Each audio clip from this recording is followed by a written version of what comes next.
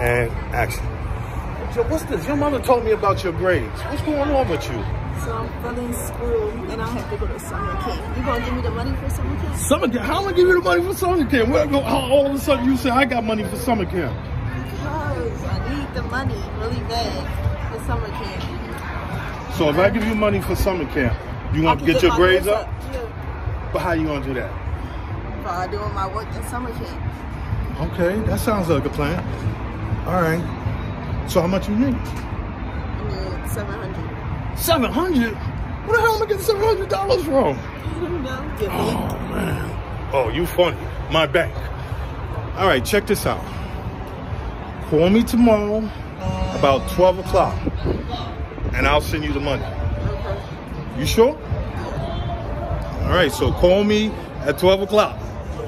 Don't tell your mother about it. Because she's always telling me, don't be taking money from strangers.